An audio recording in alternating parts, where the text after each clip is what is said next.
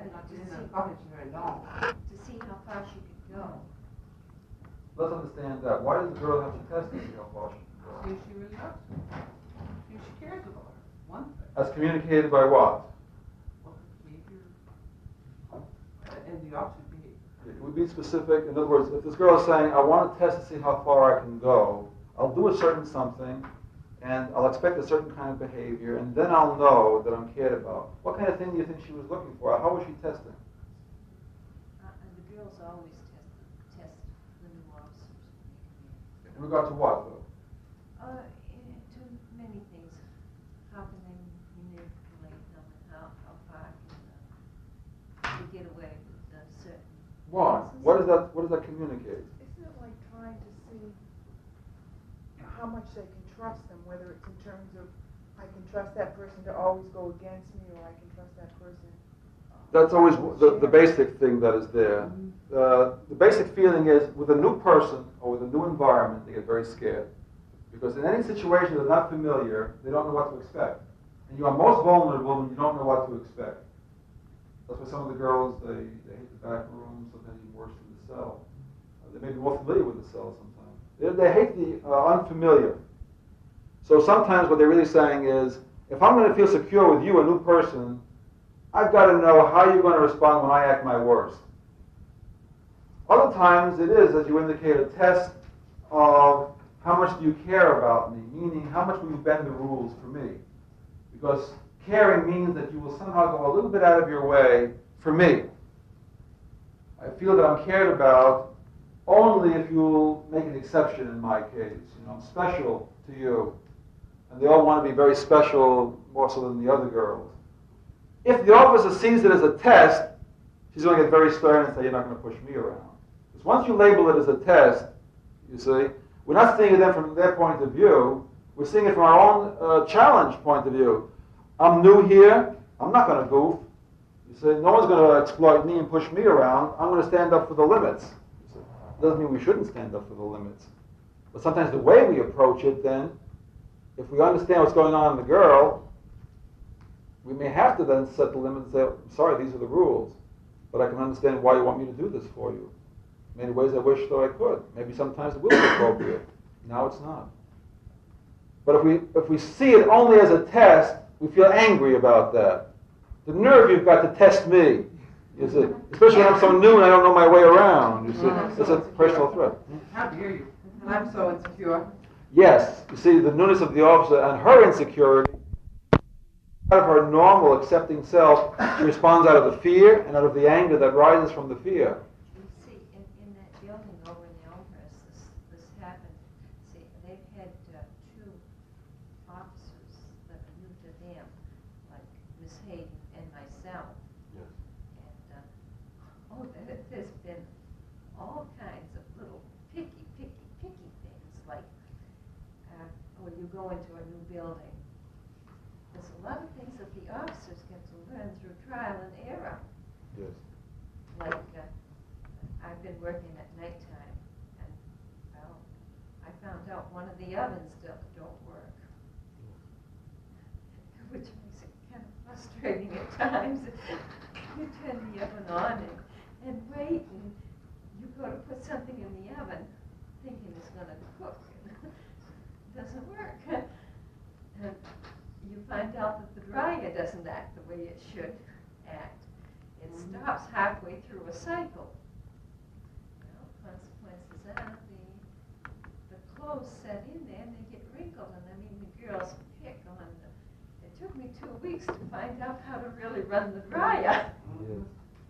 Yes. But I'm sure, just like you must have felt comfortable when you came and somebody sat down with you and told you perhaps what's expected of you. But they didn't tell me. That must have made you more insecure. Right. I had to learn through trial and error. That maybe tell us something about how we need to respond if we have a new officer, perhaps has to come in and sit down with the girls and say, look, girls, this is what I expect from you. Because once the girls have some clear notion of what the person stands for, what they expect, they don't feel so terribly uncertain. They get more scared having to tread in unknown waters. So they pick on here and pick on there to find out what the officer is going to do. But if the officer sits down at the very beginning and says, these are the things that I'll tolerate, and these are the things that I won't. If you treat me this way, I'll treat you that way. And the girls have a sense of expectancy. It's not at all confusion anymore. These are very insecure little kids, and when they don't know what to expect, they have to then test to find out, because they're sure not going to make a mistake, and they get clobbered very hard. So they'll pick here and pick there. So we've got to take the time to let them know what we expect, and to also expect them to somehow push here and there to find out whether we'll stand up or not. How consistent are we? And after they've had that testing period, and they know we're consistent, they know what to expect from us, that usually will fall away. If we're inconsistent, they get very unhappy and very frightened, and then they may probably push us some more. So just like we've got to tell our officers, I think, what is expected of them, I think we've got to tell the girls what's expected of them every time a new officer comes in and they feel so terribly unfamiliar. Well, actually, it's not that I'm such a new officer in that building, but after working in Heartfelt for 9 months, I mean, you go back into a security building with no It's such different. rules and so forth. I mean, it's really, You have to readjust. yeah. Sure. So a lot of the girls who have been on the streets all their lives, or much of their lives, have never had to adjust and cope to any kind of limits and rules and regulations. And they come to a situation with all kinds of rules and limits and regulations. And it's not always easy for them to adjust, yet we sometimes expect them to adjust very quickly. When it's not even easy for us to make that adjustment very easily. The ability to cope and to adjust is, of course, reflective of our own maturity. The fact that we can change our perception of things, change our approach. It's one of the things we want to teach these girls, that there's more than one way to deal with life, deal with people. That just to mistrust everybody just because you couldn't trust your mommy and daddy. But they must learn discrimination as to who you can trust and who you can't. And who you can look for help from and who you can't. It's lumping everybody into the same boat. All authority figures can't be trusted. All people over 30 can't be trusted. All people can't be trusted. The whole generalizing effect, they have never learned to discriminate. That's the problem. It's a hard lesson to learn. It is very Takes a difficult. long time. It is. It's like saying, all Irishmen are pretty good. Right. No, I was there once. Right. They all have One of bad those tempers. places, They all went in, so they all went in. We do it because it's safer. Because if you mistrust none of them, you can't get hurt. So we've got to change that generalization effect to help them understand it is true that there are many people in the world you can't trust. Many people like to hurt. Many people will never love them and care about them. But the problem comes not in that fact, the problem comes in that generalizing to all people. And not learning how to discriminate. Because when you know how to discriminate, you feel safer and secure. You know who to trust and who not to trust, and then you feel more secure. If you can't make a discrimination, you feel very paranoid because you don't know that you can trust anybody. So you feel surrounded by assassins. Whatever you do, somebody can do you in. In fact, you feel most vulnerable whenever you're tempted to trust. You see, whenever somebody comes along that seems so nice and sweet and kind and understanding, and something in you wants to trust, because you need that relationship so badly, that's when you get most frightened, because when you start to trust is when you can get most hurt. So then they start to push the person away, whatever way they do it, you see? Because that's when they're most vulnerable. And we sometimes don't understand that. I've been so nice to her. How could she treat me this way? Never understanding that. You made a statement about young children being in the home, for example, and you know that the mother's there. Did you mean that in a very specific kind of way? For example, that doesn't necessarily have to be the mother or a mother figure, or can it be aunts, uncles, relatives? I know there's this whole social structure of what nuclear family life should be like. It's open to a great deal of questions. It's a difficult question to answer. It's always better, I think, if it is the mother, but it really doesn't have to be, as long as it's truly a loving person, someone who truly loves the child and truly does care enough to be there to listen when the child is hurt physically or psychologically, to talk it out and to show understanding of the child's feelings. If there is such a person there consistently, security will be there. But it isn't very easy for persons other than the parents to have that kind of loving involvement and concern. But theoretically, it's possible. Which is too bad, actually. Yes. The whole expanded family idea. And we used to live with Yeah. grandmothers and uncles. Right. Yeah. And then now, today, in the nuclear family, this one young mother who perhaps has never been exposed to a child in her life suddenly has this dependent human being, and she's supposed to be super mother, and she has no way of knowing how to do this at all. Now what am I going to do? This kid falls down and needs me. How perceptive that is. It's so true. Especially with the first child, catches all the brunt of the mother's insecurity. The more insecure she gets, the more angry she gets, blaming it on the child. What are you doing crying at 3 o'clock in the morning? Meaning, what have I done that's been so terrible as a mother? It made me feel so inadequate. It's even worse when the husband has to get up in the morning and go to work, and he's saying, "Can't you keep that kid quiet?" That's right. You're yelling at her all the time. You're She's both sides. Yeah. And then she becomes more and more. Yeah, and then we wonder why we have, depression after childbirth and the whole kind of thing. And my theory on that is that when the mother needs the mothering the most, she gets nothing. How true. All during your pregnancy, you're, how are you feeling? Here, sit down, let me help you. And then that baby comes, and when you're frazzled and up at 4 or 5 times in the night, then the baby is everything, and nobody thinks about getting you a meal. And there's a whole theory about doulas, women in Spain who used to come and spend specifically time with the mother and make sure that things in the family went well so that the mother and the baby could get acquainted, and it's sort of like mothering the mother. That's very true. It's so necessary. We don't have that. Especially for the young mother, because the young mother isn't really totally... keep with the same old social background. It's really a slow pace of life. Oh, yes. But I'm saying the principle behind having the mothers, because so often we don't get that in our society. See, the truth is everybody needs a mother. So when the woman becomes a mother, she's no longer free to be a child anymore. And she becomes a mother to the man as well. That's right. She must be a mother to everybody. She must be mother of the universe. That's right. She has no chance to be the child anymore and to be mothered. And some are very young, and they still need to be able to regress and get refueled themselves sometimes. Once you become a mother, you have no right to be weak. You're sick, you gotta get up and make food for the kids. That's right. A rock of Gibraltar. In this society, you don't get sick. You just get up and live, and you keep going, and you don't get If you're a mother, right? a mother, or I've seen it all. Yes.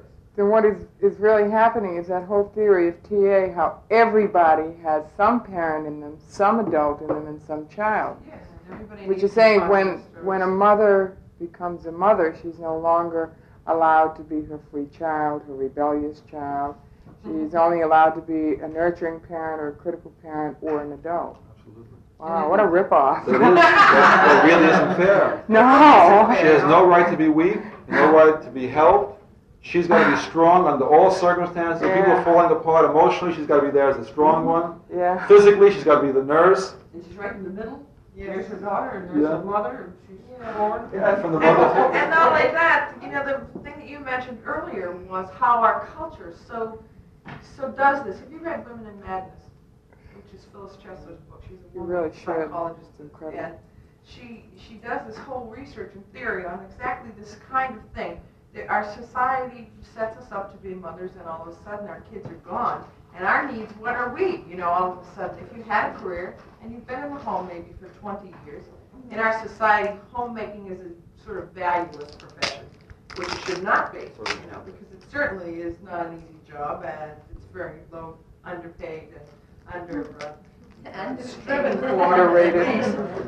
But it's sort of like this is setting you up. The society again is setting you up for a ripoff, because when you get to be 40 years old and your kids are all gone, you look around and say, I got another 20, 30 years left. What do I do now? Yes. Except, turn to some kind of escape, whatever it may be. Yes, you're right. Society says you must all have a sense of worth. It says as a mother you get a sense of worth out of being needed and by being a mother. Now if you're no longer a mother, where do you get the sense of worth from? So society doesn't say you're worthy unless proven otherwise. It says you are worthless unless proven otherwise. Yes. You must earn your sense of worth. Yes. So if I don't have my kids, how am I going to earn my sense of worth? Where are my skills and so forth? Yes. So it's unfortunate in many societies, in a sense, one is intrinsically worthwhile. You have to prove your worthlessness. Yeah. Here, you really are proven to be worthless unless you've proven yourself to be worthwhile in some avenue of endeavor. And for the mother, that's a very difficult thing to do, because what is she to do when she no longer is needed? Sure, consider the women that are addicted that have children and have not really been able to handle all that. And they get into drugs, or they were probably into drugs before anyway, but I know of people that have had children, gone and kicked a habit through methadone maintenance or whatever, kicked a heroin habit, and gotten pregnant, or rather kicked the habit because they were pregnant, expect great expectations that the child is going to change their whole life, and they have the child, and it's terribly restricting and confining to them, and they can't even begin to deal with it. So therefore they fall right back into the whole drug thing. It's just this fantastic thing, like it's playing house. But you can put your dolls away, and you can't put children. You can't put the dolls away. Because children are people, and they're there for 20 or 30 years, or forever, actually. Yeah. And it's a whole other thing on what our societal values do to us as young children when we're growing up. Say, oh wow, like when I get to be 40 years old and I'm married, and all of a sudden my kids are all, I've got to have another baby, to make me Oh, yeah. Yes. While I have to do this because it's the only way I can create and feel useful. That's right. That's very often true. I think society really makes motherhood. This is how I felt. We were married several years before we had children, and everywhere we went, well, how come you don't have children? Yeah, And like I you're would come out and selfish say, I don't beast. want children. And they'd look at me as if I had 3 green hairs or something. There's something Because wrong I with was you. wrong, it was a terrible pressure on us, really, until we did have our children. Then you were all right. Yeah, right, we fit. You were in. You know, Yeah. and I think it was really a terrible experience to, have to give excuses. Yes. Nothing worse than having children when you really aren't ready for it. Yeah, we waited quite a long, glad we did. But, And when you're ready for it, it's a marvelous experience. I don't too. think I was ready for it. I don't think I'd ever been ready for it until I went through it. But even those. I never even wanted children until the doctor told me I couldn't have it. Yes, and that's exactly it. Really, and I was Yeah. like, what's the matter with me? I can't. Yeah. Well, I did. Yeah. But I really can't say that I ever felt this terrible rush of Me being neither. a mother. Sure. Not until And why should one have to? Why should you have to be Yeah. to prove your worthwhileness? You see? To prove that you're. That's exactly Yeah. the same. Right. Of course. That's I another think if somebody expectation feels that's right laid about on women. themselves, They don't Yeah. have to. Right. and Is you're people not do- worthwhile unless you can reproduce. People do put an awful lot of pressure on It you. was If you're still terrible. single by the time you're 30, my God, what's the matter with you? You know, Oh, don't you want to yes. be married to be miserable like everybody else? But you know the reverse is also true, where there is now pressure on girls to have a career. If you haven't got a career, what's wrong with you? You must be stupid or something. Yeah. Not wanting to go out into the world and have a career. You mean you're going to stay at home and lose yourself there? You must be stupid. So there's sometimes a pressure in the other direction. I think Just it's as much well. less pressure from that extent because every time you see TV ads, you see women scrubbing and cleaning and polishing. Every time you open up a school book, you're pushing a baby carriage or a shopping cart. So that kind of pressure can nowhere compare to the amount of programming that you've had from the time 0 to 20 when you get to the time where you might have a career. No, yeah. You know, and you at least should have an alternative choice. There should be an Free to alternative. do whatever you want to do. In addition Your kids are in to. school. Okay, your kids are getting into high school now. What do they plan to do beyond school? Oh, doesn't she know what she wants? Well, no, not yet. Well, it's time. This child has to be pushed beyond. So, in my own instance, my daughter didn't want anything. She went to business school for a year. She said, I just want to keep house and I want to get married and have a family. My son wanted to go on, and the neighbors thought that she was nuts because she wanted not to have a career. And she was young. Yeah, I really can. Yeah. I really It's can very see where some people would really turn to drugs because they're not able to live up to their parents' expectations. You're not married by the time you're 30, or you don't have a career that you're making good money and you're really into it. What's wrong with you? Yes. You know, and then the person feels like there is You something start wrong to with me. feel Yes. after a You know, while. and Yes. I don't like myself very well because I'm not living up to what should be. Yes. What's the matter with you? Your cousins are all doing Yeah, it. oh yeah. Your baby brother, who's 5 years younger than you, was always a good boy. That's What's wrong with you? Why aren't you Yeah, getting good grades in pressure. school? Your mother did. Yeah, But actually, some kids reverse the whole process, and they say that whole value system doesn't mean anything. You see, no job means anything. Right. None of that means anything. They Yeah. reverse the whole thing where the necessity becomes a virtue. So that who needs school and who needs marriage and who needs working and who needs any of that. So something the whole thing is reversed also. The pressure, though. I would think even if a person wants to be a mother and enjoys it, yet to have to do it every single day and every weekend and every holiday, and never have a chance to really be by yourself, to hear what's going on within yourself. I think the whole role of motherhood somehow imprisons a person, even though they really love what they're doing. You need a break. Well, that's when grandmothers come in handy. You're lucky to have a grandmother. If they don't indulge too much. I mean, pardon? If they don't indulge the kids too much. Oh, there you go. Grandmothers are for spoiling. That's fine. No, I say, with really, truly, I have never, my kids have never asked me to babysit for their children for their pleasure. I'm very fortunate woman. Yeah, which is, that's still though, you're trapped with children, and that's, I think that's, that story of room of one's own, that everybody needs that time to be Sure. alone, and you really can't escape that. And it is your responsibility, it's nobody else's. Yes, you must listen to yourself sometimes. You must My be able big to hear. objection to the word is trap. I have two daughters, and there's nobody enjoys them any more than I do. She's not trapped. And there's no way that we would go without them. They are part of us, and it's part of the way of life. What I'm saying is though, when your And children are he's very right, he's small, saying- and the woman is in the home, for example, and the child is waking up, like every 3-4 hours in the middle of the night. You do need a little break from that, even if it's your husband or your mother or somebody who can come and do that. Why don't you take a break with them? Well, I don't think that's a good idea. I really think it's Depends on the even, situation. it's even important for sometimes for husbands and wives To take to time be for able to be themselves. away from each other, because otherwise, Oh. Togetherness is.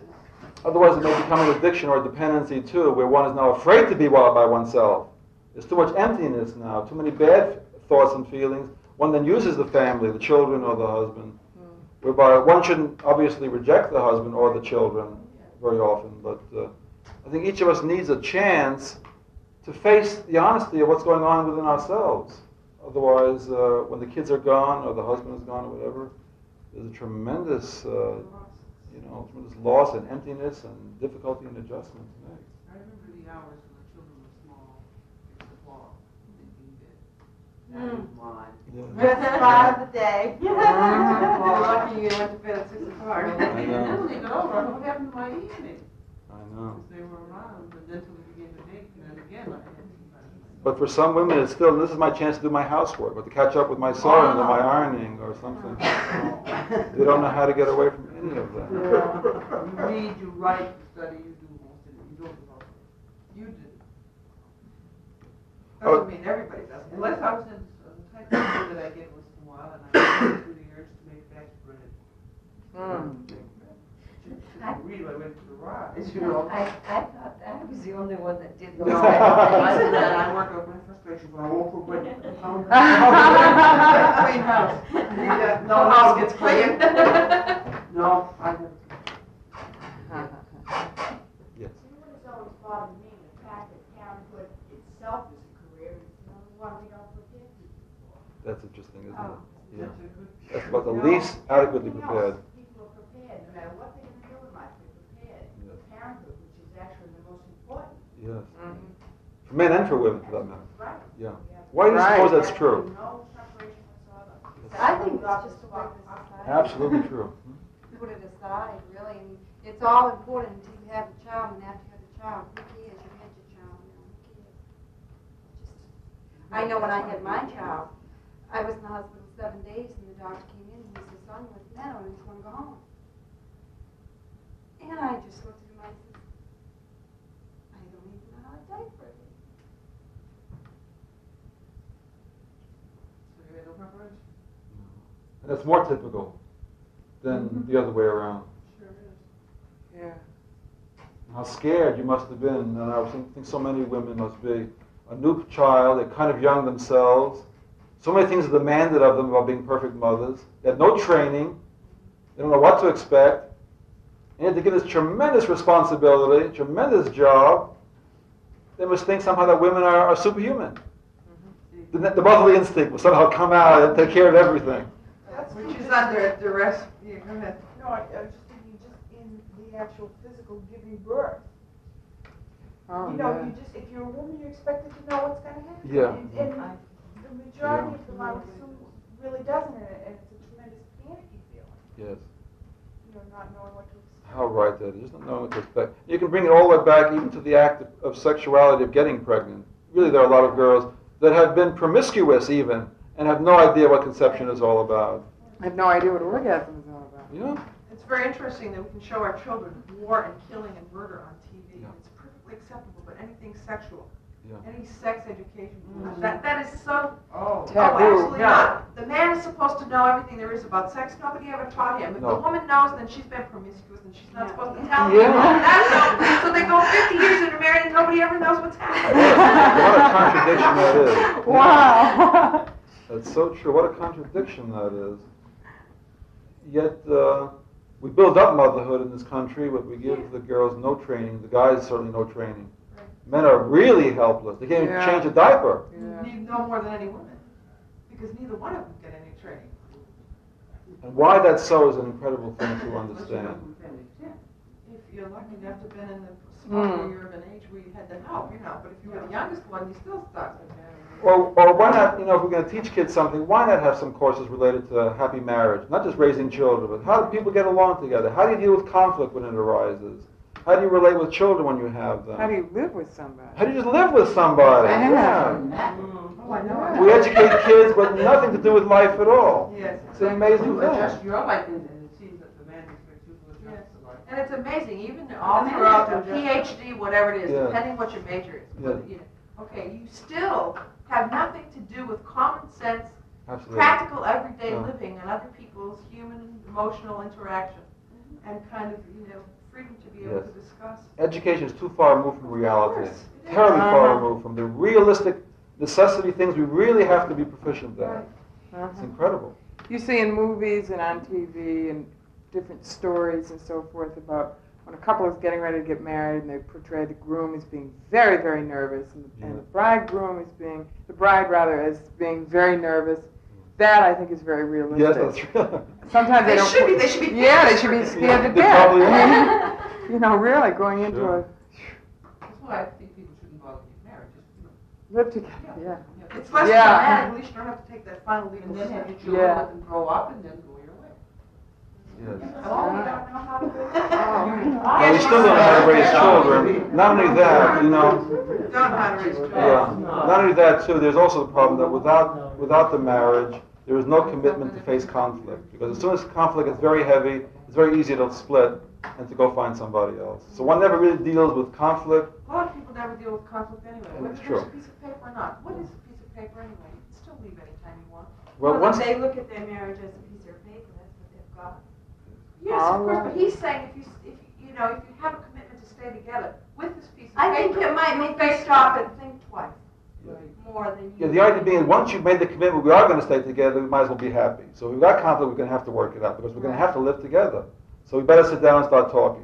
If there's no commitment that we're going to have to live together, there's no need to face the conflict. That can also work in reverse, however. If you do not have a commitment, then you know that both of you at any time are able to split. Yes. So therefore you work much harder at keeping the relationship good. Yes, but not always honest. In other words, you see, if I am angry with you, and I'm afraid you're going to split if I tell you the truth, I won't have a fight with you, I just won't tell you. See. But that can be the same way if you're married. It can be, quite often is. Sure. But if there's a commitment there to resolve conflict, and this is part of the problem, that these kids have never learned to resolve conflict, they run from it. And most of us don't know how to teach them how to resolve conflict, because we too run from conflict. There's no course in school that teaches the conflict can be dealt with. Conflict How about is these a reality. marriage and the family courses, like, don't they? Parent effectiveness courses. They're are given nice. by people really themselves. Well, they don't know what they're doing. No, very naive. In fact, even many physicians don't know anything about sex. Oh, well, obviously. Really.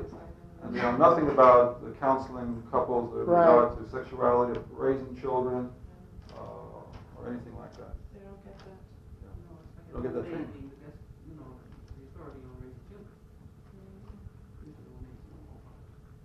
So we get those kids that have been traumatized because of lack of learning. Kids have gone out into the world, and they haven't been able to adjust, and we get them here. Aren't they starting to offer more courses in schools about marriage and children in high school? Some of them are, Parents keep working it out there. but most of them are very superficial, really. Really? Yeah. So many people object to them. Yes. My child. Yeah, that's Afraid of just the like, parents.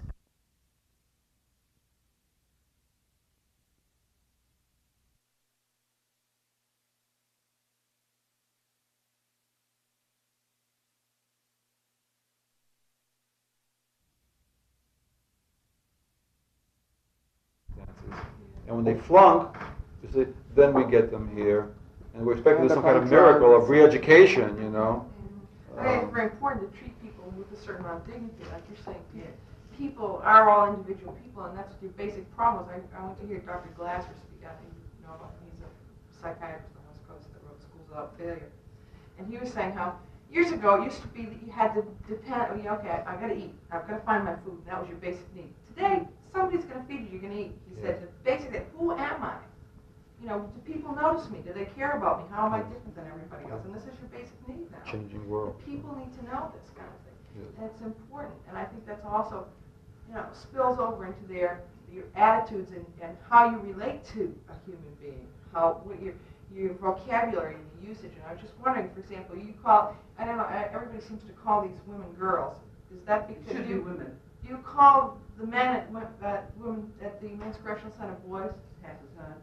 At the prison they're called men, but we should not. We should say women. Yes. Or as one Carolyn pointed out to us, they're prisoners. some of them are mothers, some of them are adults. But something that keeps you in that, we're saying act mature, Yes. be adult, Yes. make mature decisions, but yet we call them girls, and that Yes. sort of makes them below 13 suddenly. They haven't reached No, puberty. but Yes, look. it's true. We react to And that. a group Yes. of women, 65 years old, we're going to play bridge. We girls are going to get together this afternoon. Play bridge. That's all programming, that girls are childlike. Yes. But that makes you feel good. Yeah, it's a booster. Yeah. If you've got to think about your age, yeah. I think we make a mistake in calling these.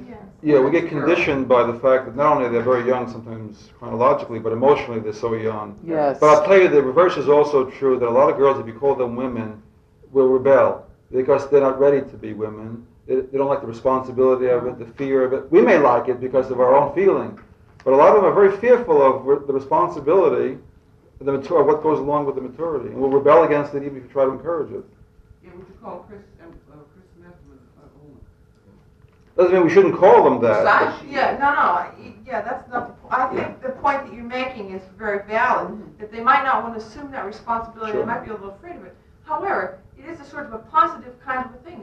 They are adults, and certain adult And behavior that is is right expected because from them. this works. But the issue is, why do we do it? We do it because sometimes we have to seem like the authority. If you call them a woman, then it becomes a one-to-one equality relationship, Yeah, you and that see. doesn't satisfy our needs. Yeah, and then we can't be authority anymore. Mm. So, Makes them less complex. That's an interesting thought. Very. Well, that's like the same theory about first name basis. Okay, why Dr. So-and-so will call his patient John. Yes. Okay, so then there's a whole theory that goes behind that. What are the doctor's needs? Who can be called doctor and call the patient John? yes. You see, it's not- Every time my dentist calls me by my first name, I call him Fred. Yes. He gets very upset about that. Yes. There's a condescending Like, kind I'm a of nurse, they can say to me, Marilyn, but it's Dr. Jones, and I don't do that. I say, hey, Fred, and they look at me and they can't stand it, it's like, what is this woman doing calling me Fred, I'm up here someplace. I've worked and all for of a sudden 10 years here I to am. get my Yeah, I've worked for my authority position. Yeah. Yeah, and I said, okay, honey, I work 5, 6 for mine, that's okay, and those days are gone when, I hand you your tray, Yes. and that's it, because things have changed, and they have to realize that they have. But there has to be a consistency too, that if we decide that we can call these females women, we may have to treat them like that too. That there has to be a kind of consistency that goes along with saying what we're interested is in changing their perception of themselves. Of course. And if they change their perception of themselves, they're going to act in ways in accord with that self-concept. Therefore, if we're going to treat them like mature women because we want them to act like it, because they're going to have to act like it in order to adjust in the world out there, Right. then we have to call them differently, we have to treat them differently, we have to expect more mature kinds of things from them. And I think you get them. That's a whole expectation of behavior kind of thing. Yes. If you can expect somebody to act up, they probably will. Yes. You know. You expect the worst, you get the worst. Oh, you're always in trouble. And You live up to, sure, that was where I was at. Oh, there she goes. She's getting locked up again. Right on, I sure am. Sure. You expect that, I'll do it. Uh-huh, Sure. sure. Had to live up to my bad image. Right. Because you have to be a somebody. If they're going to see the worst, Yeah. you're going to be the worst. They'll see the best. This shows up very clearly in some of our women in their ministries.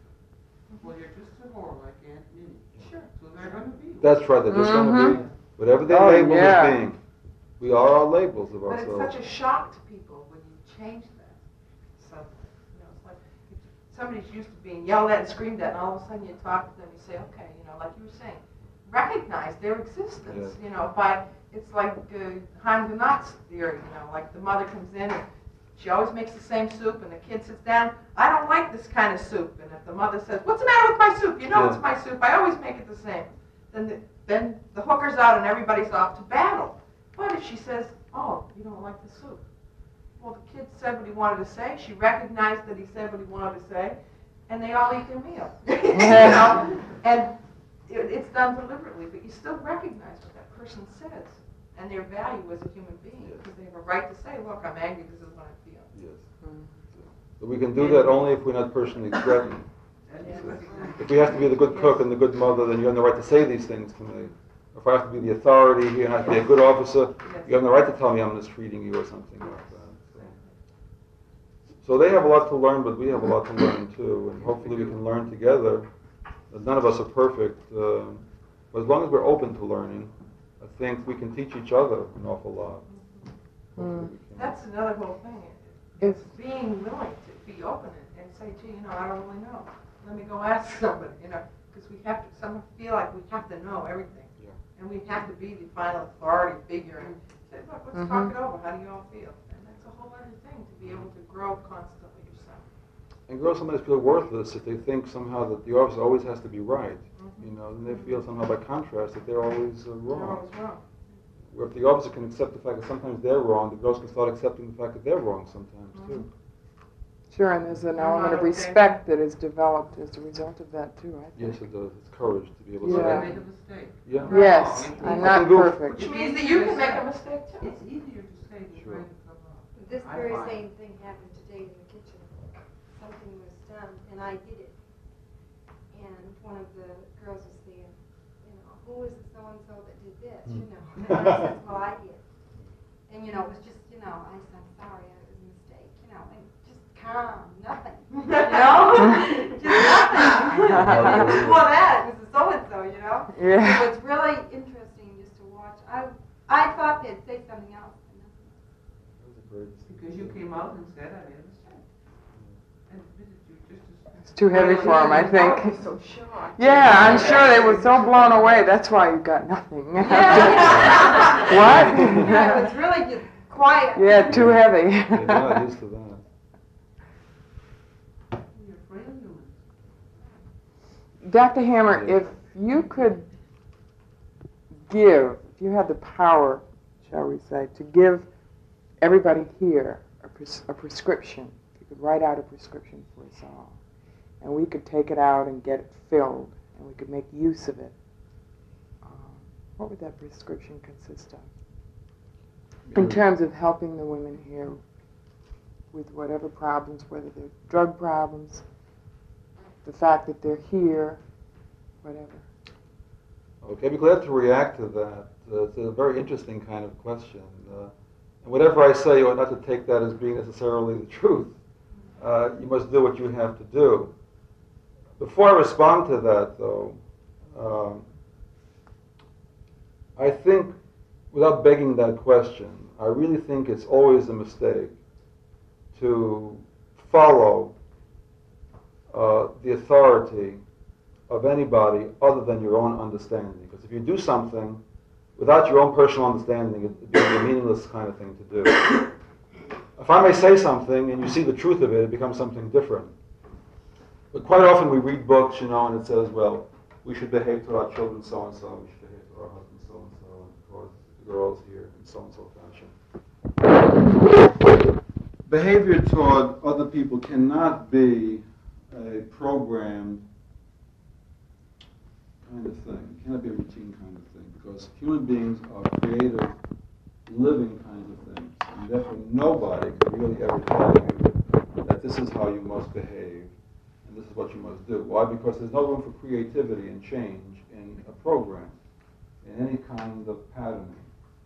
So from that point of view, I would never tell you, in a sense, what to do, except hopefully for you to be you. Now what that means really is if you can really learn to self-accept yourself, the more that you can learn to accept yourself, the more are you really able to hear other people and learn to accept other kinds of people. The less you accept in yourself, the more intolerant you really become of other people. So no matter what I tell you to do, you really can't act on it. It doesn't make any sense. Then in a sense you only feel more guilty if I say you should behave so and so and so and so. For example, loving another human being is not a set of behaviors anyway. You know, there are many counselors in school that tell the mothers, you know, and say, well, you should love your child more. So somehow loving was something you do in behavior. Loving is a feeling of warmth that comes from understanding. Now, how do you understand another person? By being able to hear them. And how are you able to hear them? By being sensitive enough to yourself to take time to listen to what's going on within you. Because if you become insensitive to yourself so that you don't hear the painful truths of yourself, you take that insensitivity and you project it out and you really can't hear what's going on in the others. And if we really can't hear what's going on in these kids, it doesn't make a difference what we do. Because we can then start acting considerately, and the acting considerately is not the same as being considerate. And the act of caring is not the same as being caring. So I don't really want to give you any kind of prescription. I would say if you can be a real whole person, you can admit your mistakes, and you can be real, and show your caring when it's there, and show your anger when it's there too, but be able to perhaps share and explain why you feel that way, because everyone has a right to be angry, and it's going to deal with those realities. If you can be a spontaneous whole person, and not hold anything back, they can learn to maybe start accepting more of themselves. Because unless we can change the girl's perception or concept of themselves, they haven't changed. Because a person's behavior is always dependent upon their self-concept. Therefore, if a girl leaves here hating herself and feeling that she's no good, her behavior is always going to try to confirm the self-concept. Because I am my self-concept, and my behavior will always be to confirm that. If I'm a worthless, no good human being, as I see myself, my behavior will always be that. So if we're going to get these girls to change their concepts of themselves, we're going to have to help them to learn to look at themselves and accept themselves better. And the only way we can do that really is when we learn to accept ourselves better. And then maybe we can learn to listen to these girls. And not just listen, but to see if we can't hear. And if we can't hear, then we've got to sit down with other people and say, you know, the girl said so-and-so and so-and-so, and I got angry. I guess I really wasn't hearing what she's saying. Can anyone help me to hear perhaps what she was saying? So we admit what we can't hear, that's our problem, and then get the kind of help we need, because we really are devoted to the girl's well-being, because if they do well, we do well, and if they don't do well, we don't really do well either. So I really don't have a prescription for it, because to me life is not something that could be prescribed. But if you can learn to trust your own spontaneity, you'll do the right thing spontaneously, if you learn to trust yourself. Is there any other questions? Okay, I really have enjoyed this tremendous open discussion. Oh. You're all beautiful. Wow. It's been a lot of fun. Super.